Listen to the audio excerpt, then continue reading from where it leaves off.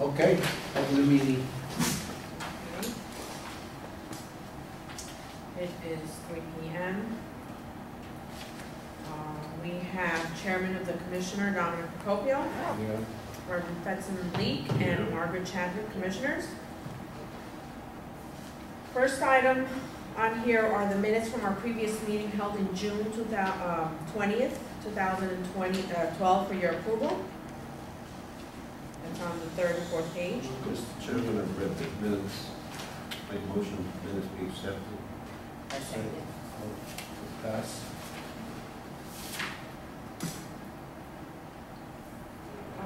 We have in the section for departments, we have development department. There's been approval for a position called parking and customer service specialist, grade 8. Currently that position is called principal clerk. It's a grade 7 and it's occupied by Rebecca Guerrero. I have attached new job specs for this position.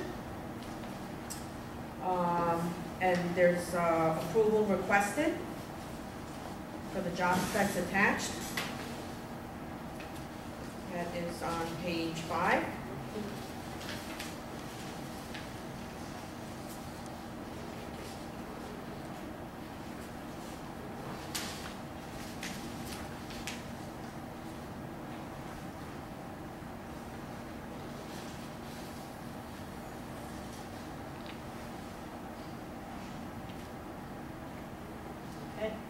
I've read them. I move that we approve the new specs for the parking and customer service specialist grading. Mr. Chairman, I second that motion also. Roll. Thank you. A decision also needs to be made on whether exams order non-competitive promotion or a promotional exam open to city employees holding the title of principal clerk. Currently, we have 7 employees holding that title.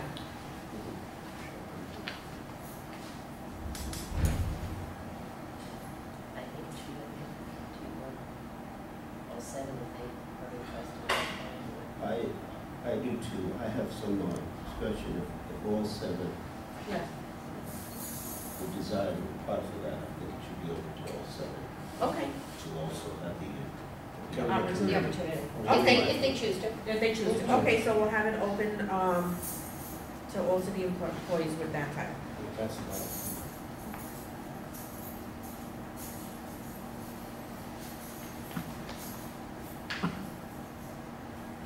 Okay, the next item is also in the development department. Executive Director, Section 8 job specs need to be approved for this position created in the Section 8 department. This position will be in addition to Section 8 Administrator. Approval is requested for the job specs for now, pending approval from council. Now, this is a brand new position? This would be an additional position, yes. An additional position, okay. That's the one. Section, Executive Director of Section 8. That's zero. Yes, Miss O'Rourke, you know, she's going to retire. she's gonna retire, so that's what they want to Yeah. have that title for it. And we all Kind of the things, updated. but we prefer residents. Yes, that's yes, the other yes. item that we need to, the development department would like, is asking that we waive New Rochelle residency. No, we prefer, I think we. I feel that at the beginning we should at least keep it that way. And Keep it New Rochelle I residency. do, I really, because I feel that our job is to keep jobs in New Rochelle, for New Okay. Rochelle residents. Commissioner Lake? I feel the same way. I think we should at least see what the opportunities are available to those that are here. Okay, Then it's right, then we don't have enough, then we can, then we look We over. always. I know it is a very specific kind of position, Yes. so. okay, so then if it happens that, later on, if it need to, then we can bring it up to the commission. Okay, so for residents now. Commissioner Freeman, you want to say something? No, I was just here to answer questions on the position. It is restructured from the existing title primarily because we want to make it consistent with the federally recognized title. Okay. And there's a series of relationships and skill sets that go with the federal title. And we want the new position to reflect that. That's the essence behind it. So. Are So, these skill sets just arriving now, or were they in effect before? Actually, Eileen O'Rourke has them. She's probably one of the best in the business, frankly. But it wasn't a requirement of her particular position. It was just that she did it, and she's always done it. There are rapid changes occurring inside of the Section 8 program, and HUD has got a lot of demands. Simultaneously, a lot of offices are changing how they manage Section 8. So there are people out there with this title who would be great candidates for us to go after. And we want to make it consistent in title, skill base, and salary range. So by restructuring it, we think we can attract some of the other Section 8 administrators really throughout the region who might find this more appealing. So that's the essence behind it. But the skills, Eileen's always had them, just never really recognized as the structure of the job. okay, so the first thing is we need to approve the job specs. So, we just need approval for that. I make a motion that the job specs be approved. I second it. Okay. So, fair approval. And then we're leaving Rochelle residency as a requirement. Yes. For the time being. Okay, our next item is in the police department. Thanks, guys. Thank you. Commission, Thank you, Commissioner. Thank we're gonna you. miss you. Thank you, sir. I'll see you.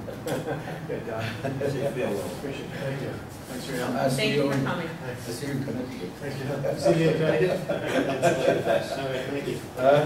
Okay. We'll have to see that. The next item is in the police department. As you know, we're having the police officer exam in November. Once the written test is done, the agility test is done, we need to make up a list. We've always had it New Rochelle list first, New Rochelle residents, and then once we use up that list, we go to the non-resident list. The commissioner has asked to see if you would approve having one list including residents and non-residents, which we normally don't do because we're going to give preference to New Rochelle residents. Well, we can do resident come first. Yes. We can do both, no, resident and resident. I again think that our job is to Keep jobs it in New Rochelle residents, so give keep it the way residents- we've always Yeah. done. Yes, I We believe can have a that. second list, yes. Okay, But the resident come first. residents come first. Okay, so I will let them I know. agree. Yeah.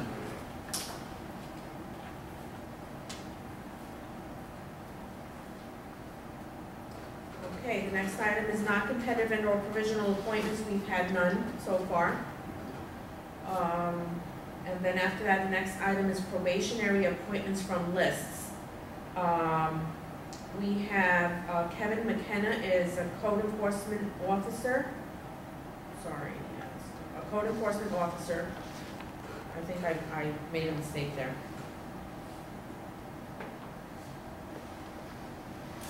He's property code. Code, code. Property. It's property code. In the building department, he was appointed on July 30th, 2012, and he was taken off of a list we have right now. I didn't write the list number on there, but he was taken off the list. He is there contingent, depending on, that was a spot held by Jason Lord. He has moved on to a different position in a different department. So pending Jason's passing his exam, then he will become probationary. So he's still, on their contingent. Okay? We also have Sadrine Singe, I believe is the pronunciation of her name. She is a tenant relations aide in the Municipal Housing Authority. She was appointed June 25th, 2012. She has already passed her test. She also came off of a list. Okay. Next item, we have eligible lists to be established. We have 3 lists that I got results for from exams given. One was the purchasing agent for the Board of Ed. It's an open competitive list, number 2326. And I'd like to establish that for a period of 1 year until 9/25/13. We also, So moved. the other list is the Fleet Manager City Promotion List, number 2327, for a period of 1 year until 9/25/13. There's only one person on that list you know, we normally don't establish lists, but we, you know, want to follow the same procedure for everything. Okay. Deputy Fire Chief promotion list, number 2323, I'd like to establish that for a period of 1 year until 9/25/13. Okay. Yes. Those are the lists, so those are okay? Okay. Yes. Okay.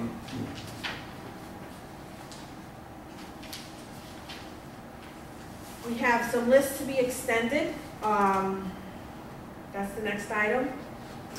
Police officer current list we have expires on 10/23. Actually, 10/24/12. Since we're having the list, hopefully we'll have a list within 6 months. So I'd like to see if you would like to extend it for 6 months until 4/24/13, or for a full year. This also goes for the Spanish-speaking list. My recommendation is to do it for 6 months, since hopefully we'll have a new list by then. If we don't have a new list, then we will put it on the agenda and extend it at that time. We do for 6 months. Yeah, I agree. I think 6 months, that's fair. That's Yeah. fine. Yeah. Okay.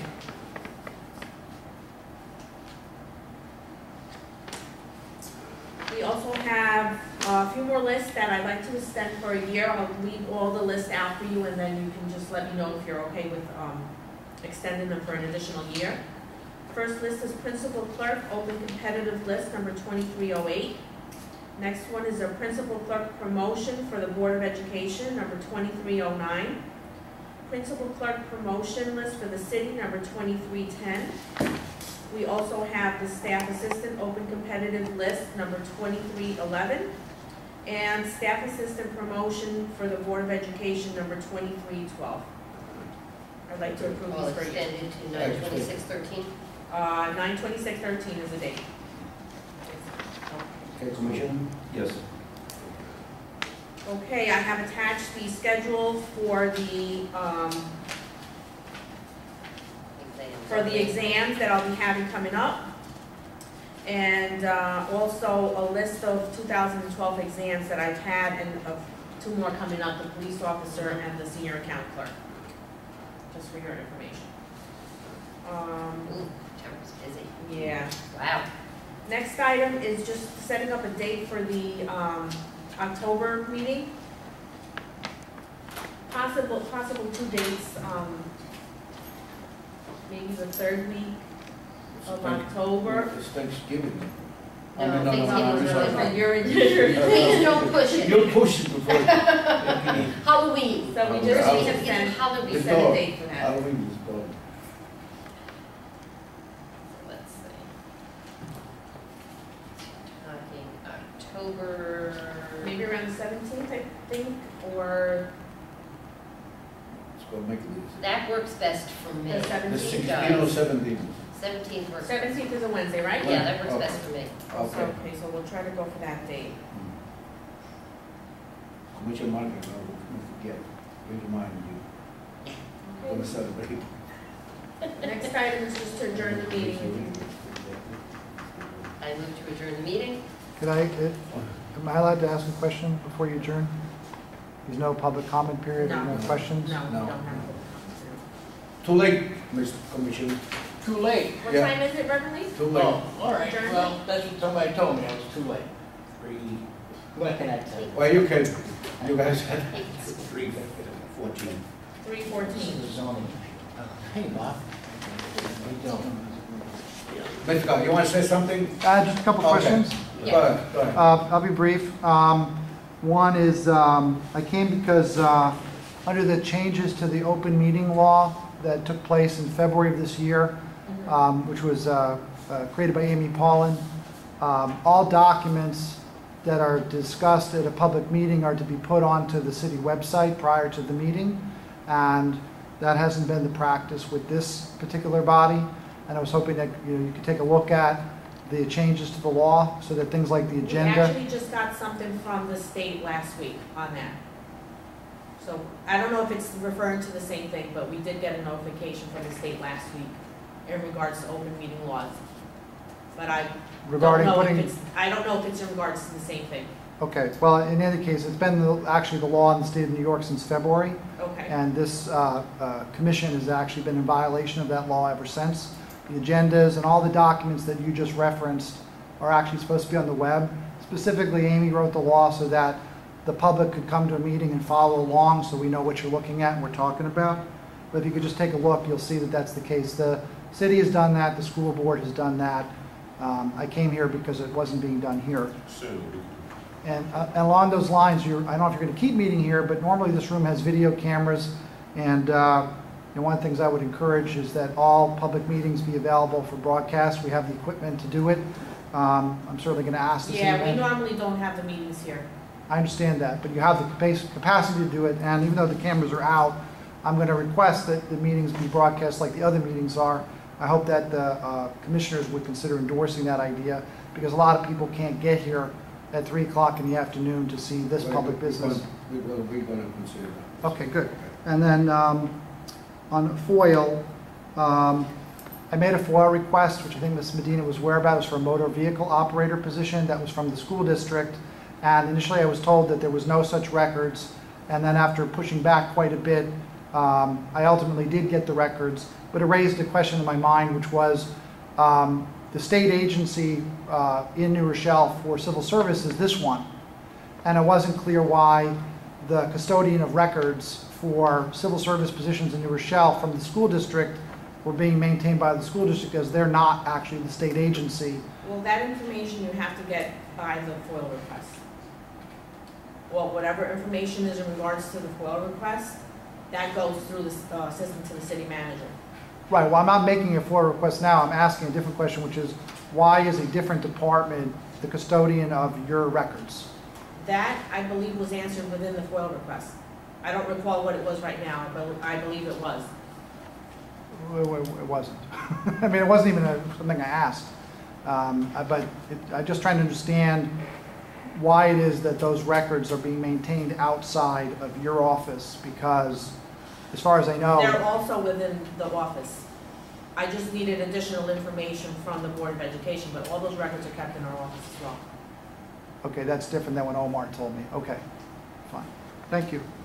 Thank you. Mr. Yes, you have a question? Well, no, I came down to the meeting because I hadn't been to one before, so I thank you welcome. for You're welcome anytime you want. allowing me to see how you all operate. I did have a question about, which I'm not familiar with, so this is a learning experience for me, on how one goes about applying for promotions and raises and so forth within the civil service system. And is that a test situation?